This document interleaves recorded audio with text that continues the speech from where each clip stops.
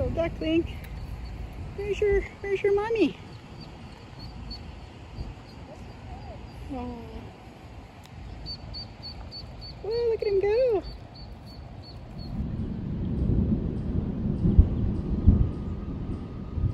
I just heard some thunder, so I think I'm gonna wrap it up here with my very sunny painting compared to the clouds.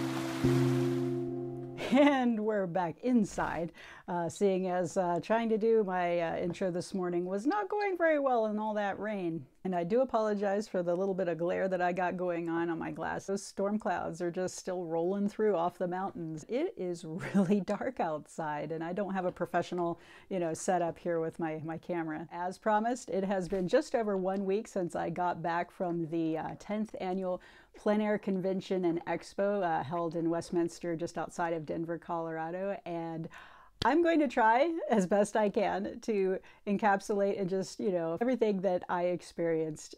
As you know, there wasn't a lot of filming allowed actually during the conference, and once again, that's understandable, but just thought it'd be kind of fun for you to see reactions of someone who's never been to one of these before, had really no idea what to expect. I tried to multitask this morning on my morning walk that I've been trying to implement as part of my taking care of myself practice, and it rained cats and dogs.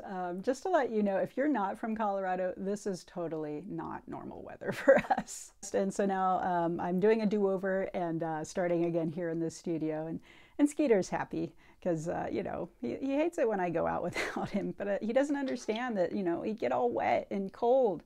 It's not meant for you, birdie.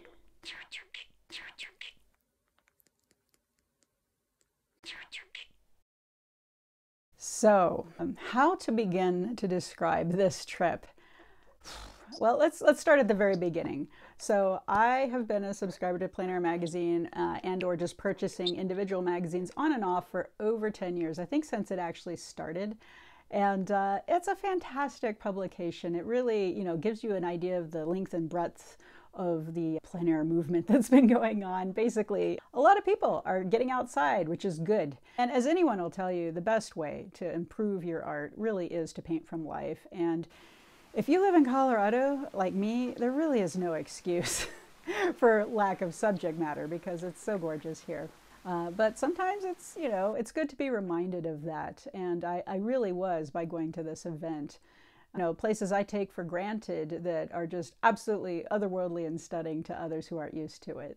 So I had been vaguely aware of the conventions that they'd started up literally 10 years ago. It was always something else going on, or I didn't have the funds at the moment. But when I found out that it was being held in Colorado in 2020, I jumped on the chance only to have it canceled because of COVID.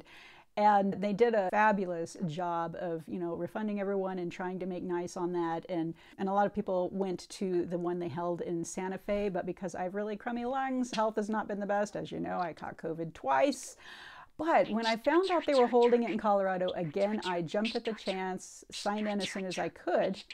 But it was so popular that it had already run out of places at the Westin hotel where they were holding it. So I went to one of the satellite hotels where they'd also reserved some spots. But it was close, but not as close as I would have liked. And just, for people who are looking ahead, if you can, get to the main hotel if there's any way possible, because even that little bit of a trek, 1.5, 2 miles or whatever, it made it a little bit extra thing that I had to do every morning and cross across the highway and get there. And if I hadn't had my own car, could have been a little tricky. So I packed all my things, and of course I overpacked, as I tend to do with these things.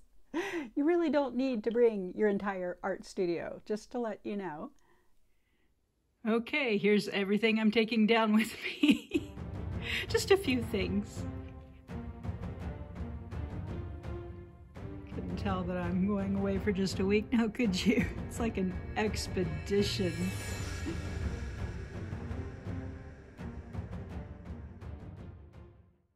I got down there and of course it was very hazy because of the Canadian wildfires, and I was kind of feeling bad for people who'd come all this way from literally around the world only to see the Rockies were completely enshrouded in some wildfire haze. Thankfully, it did clear up, mostly by the last day of the conference. But in addition to the rain and other things, I mean, that's part and parcel for painting outside. You never know what you're going to get. But my main problem was I was taking I-25, which is our main highway artery, all the way. Yes? You were just... Skeeter is really having fun telling the story along with me, so bear with me. He's a little squawkier than usual. I think it's the rain. I took I-25 down. Normally, if you're a fast driver and there's no traffic, it takes, about an hour to get down. It took me over 2 hours to get down to the conference center. Phone computer rerouted me all over, the back roads to get down to where I was going, and so I was super late when I showed up. And so I missed the very critical meet a friend activity that they had there. So once again, another tip, if you're able to make it early, make sure you can do so, because it's very important to, get to meet people and do things before all of the machinery starts running, because once it starts going, it just goes. And you really, you can have, some time to make friends with people if you're at the main hotel, but if you're like me, commuting back and forth and just, on a really tight schedule, it was really hard to get to know a lot of new people, although I definitely tried. And the Hyatt place, which was one of the 2 or 3 other satellite hotels that they had for this event, it was wonderful. It was a beautiful hotel, very clean and spacious. I got upgraded to a room that had 2 beds instead of the 1. The only caveat I really had was it didn't have a bathtub. And most people these days apparently shower, and I'm one of the weird holdouts that still likes a nice old-fashioned bath. And because I was running late, I scurried over to the main event center, dropped off all my bags, got in there, and put on a name tag on me, and I didn't even get a chance to get my swag bag, which I'll show you later. But I got in there, things were already moving along. We had C.W. Mundy and his band, and they were finishing up a set of music, and then in walked the man himself, Eric Rhodes, who's been running this for a very long time, and he was wearing a birthday suit. Not that kind of birthday suit, but an actual suit with party balloons and stuff like that, and that kind of gave us an inkling of what was about to happen. But for those of us who've never been to one of these events before, it was a spectacle. Because the theme was, a birthday party because it was the 10th anniversary, he pulled out all the stops. They had a clown who did juggling, he himself did some juggling. They had a full gospel choir because it was Sunday. And at this point, some of the newcomers like me, we kind of looked at each other like, is this normal? But you could tell that the people who had been to this event before, they're like, oh yeah, this is what we do. And they all started dancing and grooving, and and some of us got into it, and some of the more introverted introverts kind of slowly edged towards the door. But you roll with it. They had prizes, and that's another tip I would give someone if you go to one of these events. Don't blow off the stuff on the stage. If they invite people up or call for volunteers, definitely call for it, because they played musical chairs right off the bat. And of course everyone's like, I don't want to go up there and play musical chairs, but you know what? The people who went up, they actually got some wonderful prizes. And I'm not going to give all those away because, maybe they'll do it again, but it was mind-blowing, like the things that were being given away. They gave, and then they gave their Lifetime Achievement Awards to C.W. Mundy, who's, very well known for his work with Sports Illustrated, and then later on his plein air and gallery work. And then we had Jane Seymour, whom I knew, interestingly enough, from watching Dr. Quinn, Medicine Woman, when I was in Russia years ago. After the the immediate fall of the Soviet Union, that was one of the first big Western shows that they got from the U.S. And so anywhere I went, Colorado, Dr. Quinn, and they were very excited about this. So I got to watch quite a few episodes of that show, dubbed in Russian, while I was studying over there. It was very exciting to see her receive her award. She has done a lot of work promoting the arts and her own charity that she has. And it was really cool, you know, to see her in person. I didn't get to personally speak with her because there were just so many people and so many other events going on. But it was kind of neat to, you know, have a little bit of celebrity going on there in addition to the art celebrities that we had. Then portrait artist and, you know, painter extraordinaire Michelle Dunaway, she finished up a painting that she had been working on of Jane Seymour right there on the stage, and that was kind of cool to, you know, to hear her thought process and, you know, how they talk back and forth because they have a history. They've known each other for quite some time. By this point, though, I mean, I was really into it, but I was getting kind of dizzy and woozy because I hadn't had lunch and I certainly hadn't had dinner. And so I was on fumes at this point. So finally, when we let us out, it was kind of a relief to realize that the expo hall was still open, even though it was quite late. And they had snacks, and they were good snacks. And unfortunately, I didn't film any of it because I was just like, but it was a veritable Aladdin's cave of stuff.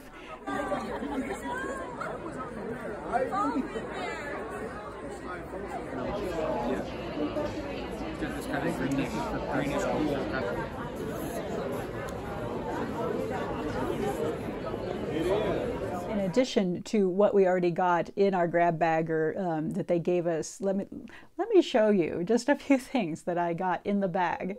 I guess, you know, most of the people who've been to these events knew about the bag, but for whatever reason, it was a surprise to me. So it was kind of nice, you know, to be given a backpack with the patch. If you can see that on there. Just as a note, I don't know if everybody got the same things, and I don't know if they put this much stuff in every bag or even if it's a different thing each time, because this was my first time. I didn't know what to expect, so let's see. These are some of the bags of things that I bought for myself from Winnie Newton and Daniel Smith and some of my other favorite vendors.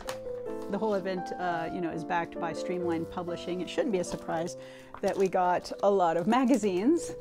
Plein Air magazine.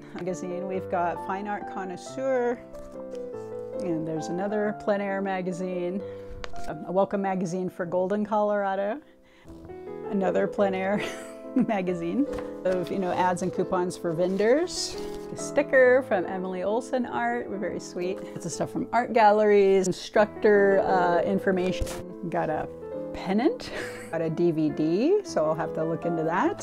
Samples of oil paint from Winnie Newton, more oil paints, more paper samples, sample brush, 3 different tubes of oil paint, a travel towel, pocket guides and things like, for people who are just starting out and learning their values. Like Jane Hunt had this really cool little, you know, handout that she put in, and then Karen Ann Hitt, she also had a value finder card so you could, you know, figure out what your values are as you're working, which is really nice. Calls for entry for different shows and different festivals. And last but not least, got a nice little patch. So I didn't go through and show every single item or we would have been here for an hour, and I know you guys just wanted to get an idea, but it was a nice surprise. Especially for the people who didn't bring backpacks, maybe that was their first, you know, time painting outside and they weren't sure if they were going to do it, and they're like, I didn't pack the backpack, but now they have a backpack.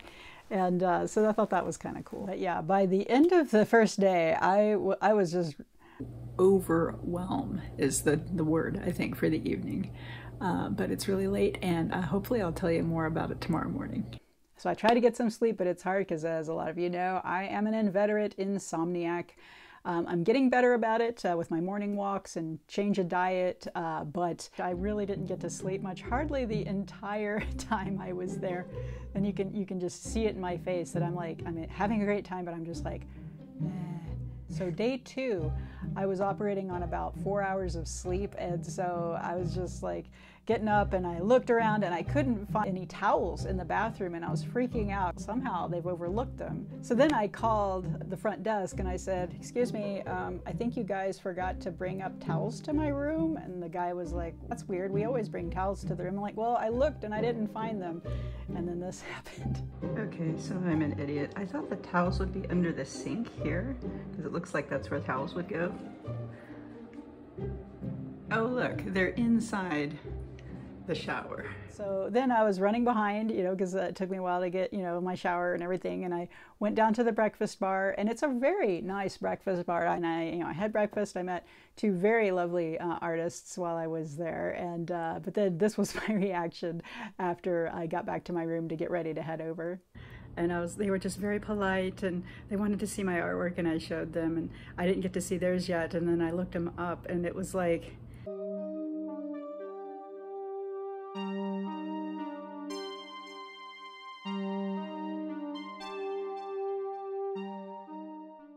yeah, I'm a little over my head. And so I got to the main hall, and they actually, for a fee, you can actually bring in your professional art that's already framed and ready to go, and it's kind of like an impromptu art show. So all the people who are going to the Westin there or elsewhere or at the show can look at your work and purchase it. And there was also work by the instructors there, which was really cool to see. And even though they weren't spending the night in the hotel, I did run into some of the artists I knew locally from Colorado, from our Plein Air Artists of Colorado group, or PAC. And so that was cool to run into them, and some of them were even volunteers, which was cool. And Colorado watercolorist Buffalo Kavinsky was up first to bat for the first session of the day, and so I went over to that. Now I'm heading over to the watercolor stage. And the theme of the conference is birthdays. Okay, we're gonna stop filming now. Shh. And he's known for doing these really intricate, beautifully colored watercolor pieces. And so I was really curious to get an idea of how he put those together.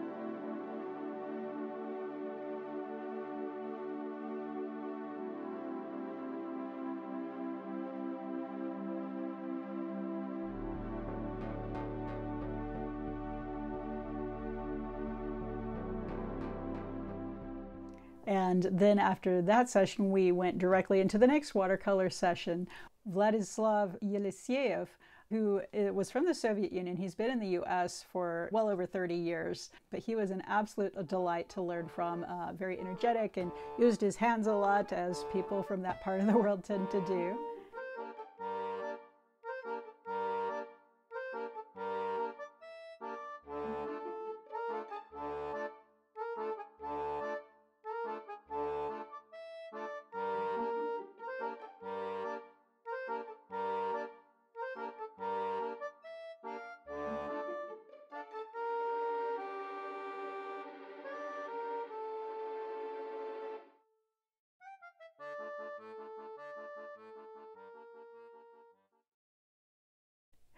I had to edit out some squawks from Skeeter. You are being very chatty today.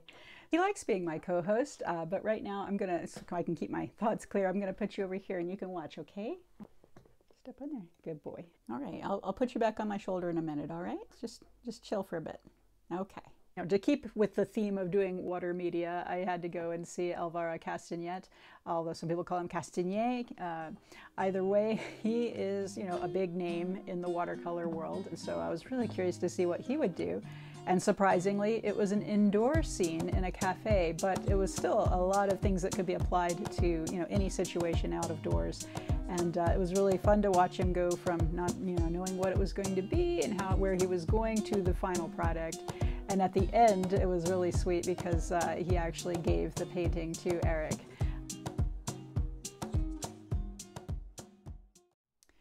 But after that, it was time to head to the buses. And so I, quickly ate something as fast as I could, got into the bus, and headed out to Golden, Colorado, which used to be, for a very brief number of years, the capital of Colorado before Denver. There's a bit of trivia for you. And we all just kind of emerged from the 3 buses, and already there were tons and tons of, several hundred artists that were already there painting. They got their spot and they were going to work.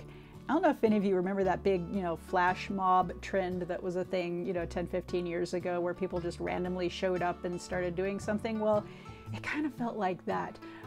Everywhere you looked, there was just artists, artists, artists. So you can see my reaction that I'm just like, whoa. I have never seen so many plein air artists in one place in my entire life. And even though I've been painting plein air for a number of years, it was overwhelming, just because A, it was a new place, B, there was just so many people around, and had taken some of the spots that I probably would have taken. And so in desperation, I found something familiar, a chicken coop. I can paint chickens, I told myself.